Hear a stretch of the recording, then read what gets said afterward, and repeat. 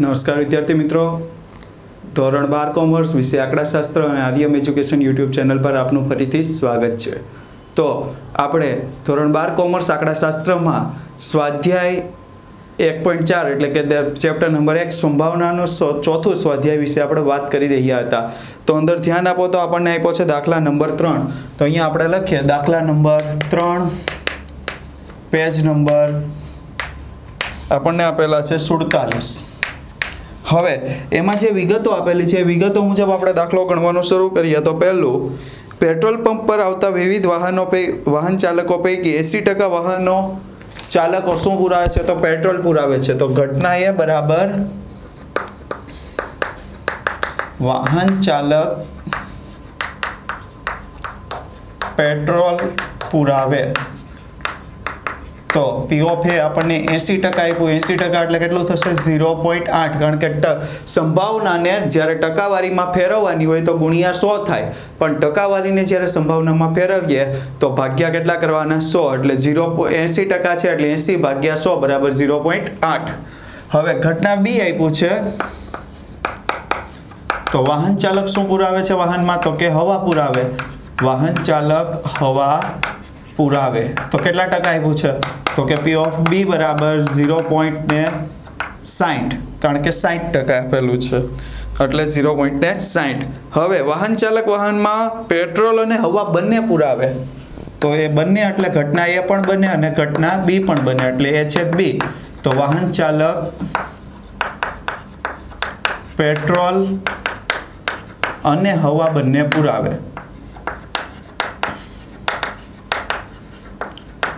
તો P of A છેદ B બરાબર કેટલા થશે તો કે 0.50 એટલે 50% આપ્યું એટલે 0.50।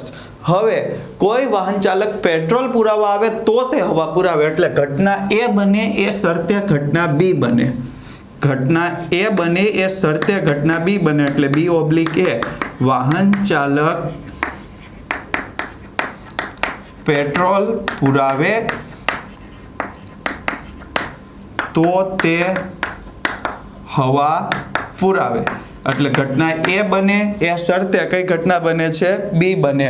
તો P of B oblique A બરાબર શું આવશે તો B ઓબ્લિક A નું સૂત્ર આપણને ખબર છે P of A છેદ B ના છેદમાં P of B sorry A કારણ કે અહીંયા ઘટનાની શરત ઘટના કઈ છે A એટલે 0.5 ના છેદમાં 0.8 બરાબર આપણે શું લખી શકીએ 5 ના છેદમાં 8 અથવા આપણે અહીંયા અથવા પણ કરી શકીએ 0.625 એટલે કે 63 આપણે શું લખી શકીએ 0.625 એટલે કેટલા લખી શકાય 63 એટલે કોઈ વાહન ચાલક પેટ્રોલ પુરાવે તે શરતે હવા પુરાવે તેની સંભાવના કેટલી આવશે તો 5 ના છેદમાં 8 અથવા 0.63। એવું જ આપણને આપ્યું છે ઘટના આ આપણને પહેલું આપેલું હતું। હવે આપણને આપ્યું છે વાહન ચાલક હવા પુરાવા આવે તો તે પેટ્રોલ પુરાવે એટલે ઘટના A ઓબ્લિક B B બનવાની શરતે કઈ ઘટના બને છે એ ઘટના। તો વાહન ચાલક હવા પુરાવા આવે તો તે પેટ્રોલ પુરાવે। હવા પુરાવા આવે તો તે પેટ્રોલ પુરાવે તો શું આવશે તો કે P of A oblique B બરાબર શું આવશે તો કે P of A છેદ B ના છેદમાં P of B। તો P of A છેદ B કેટલા આપ્યા છે તો કે 0.5 છેદમાં 0.6 0.5 ના છેદમાં 0.6 તો કેટલા થશે તો કે P of A oblique B બરાબર કેટલા આવશે તો કે પહેલું તો આપણે પોઈન્ટ દૂર કરીએ તો 5 ને છેદમાં 6 અથવા 0 પોઈન્ટ ને કેટલા થઈ જશે 83 અથવા કેટલા થશે 0.83 એટલે આપણે બેમાંથી કોઈ પણ જવાબ લખી શકીએ છીએ। તો વાહન ચાલક પેટ્રોલ પુરાવે તે શરતે હવા પુરાવેની સંભાવના 5 ના છેદમાં 8 અથવા 0.63 અને વાહન ચાલક હવા પુરાવે તે શરતે પેટ્રોલ પુરાવેની સંભાવના 5 ના છેદમાં 6 અથવા 0.83। તો વિદ્યાર્થી મિત્રો આવો જ આપણને આગળ એક દાખલો આપ્યો છે દાખલા નંબર 4 એમાં પણ એવું જ કંઈક આપ્યું છે જોવો। તો આપણને પહેલા તો શું કીધું છે એની ઉપર આપણે વાત કરવાની છે। તો પહેલું જ આપણને આપ્યું છે કે ગ્રાહક કયું ખાતું ધરાવતો હોય તો કે બચત ખાતું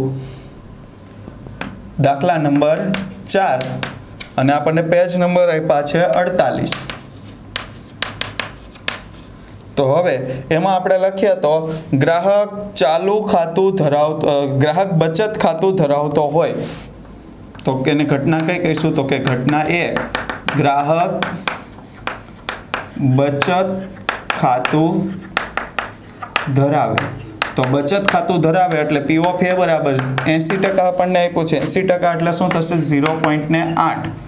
ઘટના બી બરાબર ગ્રાહક કયું ખાતું ધરાવે તો ગ્રાહક ચાલુ ખાતું ધરાવે.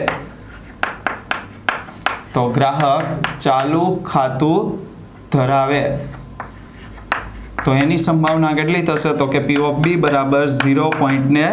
50% આપ્યું છે એટલે 0.50 અથવા 0.5. હવે આપણને કઈ ઘટના આપી છે તો હવે એવું કીધું છે 90% ગ્રાહકો બચત ખાતા અને ચાલુ ખાતામાંથી ઓછામાં ઓછું એક ખાતું, ઓછામાં ઓછું એક એટલે કઈ ઘટના થશે યોગ ઘટના. તો ઘટના A યોગ B બરાબર ગ્રાહક ઓછામાં ઓછું એક ખાતું ધરાવે. ગ્રાહક ઓછામાં ઓછું એક ખાતું ધરાવે. તો આપણા માટે P of A of B બરાબર 90% છે. 90% એટલે કેટલા થશે 0.90. હવે આના પરથી આપણે શું મેળવી શકીએ તો આપણે યોગ ઘટનાનું સૂત્ર મૂકીએ તો શું આપેલું હતું P ઓફ A યોગ B બરાબર P of A plus P of B minus P of A છેદને B.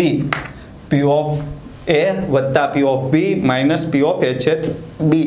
તો આપણે અહીંયા કિંમત મૂકીએ તો અહીંયા આપેલું છે 0.9, અહીંયા આપેલા છે 0.8 અને અહીંયા આપેલા છે 0.5. તો આના પરથી આપણે શું મેળવી શકીએ છેદ ઘટના મેળવી શકીએ. તો છેદ ઘટના આ બાજુ માઇનસ છે, આ બાજુ આવશે તો પ્લસ અને અહીંયા 1.3 0.9 સામે જાય એટલે માઇનસ. તો P ઓફ A છેદ B બરાબર કેટલા થઈ ગયા તો કે 0.4. આપણને છેદ ઘટના મળી ગઈ. હવે આપણને શું કીધું છે ગ્રાહક ચાલુ ખાતું ધરાવતો હોય તો તે બચત ખાતું ધરાવે એટલે ઘટના B બનતી હોય એ શરતે કઈ ઘટના બને A તો ઘટના B oblique A sorry A oblique B. કારણ કે B ઘટના કેવી છે શરત ઘટના કે ગ્રાહક બેંકમાં ચાલુ ખાતું ધરાવતો હોય તો તે બચત ખાતું ધરાવે. તો ચાલુ ખાતું ધરાવતો હોય એ શરતે બચત ખાતું ધરાવે તો A ઓબ્લિક B બરાબર શું આવશે તો કે P ઓફ A છેદ B આખાના છેદમાં P ઓફ B. તો P ઓફ A છેદ B માટે 0.4 છેદમાં કેટલા આવશે 0.5. 0.4 છેદમાં 0.5. તો જો આપણે ભાગ ઉડાડીએ તો 4 ના છેદમાં 5 લખી શકાય અથવા શું લખી શકાય 0.8. કારણ કે અહીંયા 0.4 ભાગ્યા 0.5 કરશો એટલે કેટલા થશે 0.8. તો વિદ્યાર્થી મિત્રો આ બે દાખલા એક સમાન જેવા જ હતા લગભગ. કારણ કે અહીંયા આપણને બે ઘટના આપી હતી, છેદ ઘટના આપી હતી. અહીંયા આપણને બે ઘટનાની સાથે યોગ આપી હતી. તો યોગ પરથી આપણે શું પહેલા મેળવી લીધી છેદ અને ત્યાર પછી બંને દાખલા શેના હતા તો કે શરતી સંભાવનાના. તો વિદ્યાર્થી મિત્રો આપણે દાખલા નંબર 3 અને 4 પૂરા કર્યા. આગળના વિડીયો ભાગમાં આપણે અહીંથી આગળ એટલે કે સ્વાધ્યાય 1.4 ના 5મા દાખલાથી આગળ ગણવાનું ચાલુ કરશું. તો અમારા અવનવા વિડીયો જોતા રહો. Thank you.